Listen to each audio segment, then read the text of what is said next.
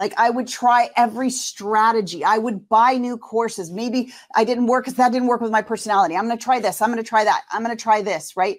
Why are we like that? We're wired that way. Entrepreneurs, we're wired to move. And so I was trying to solve the problem of the ceiling that was above me, not realizing that it didn't lie outside of me, but coming to become obsessed with, why do I think differently about success, failure, worth, potential, possibility, capacity? Why do I think differently about that than my mentor did? See, my mentor and I, at the time, this was 10, 12 years ago, she and I had the same exact strategies. I found out after I invested $50,000. She didn't have a magic pill or a magic solution or a magic funnel or a magic any strategy.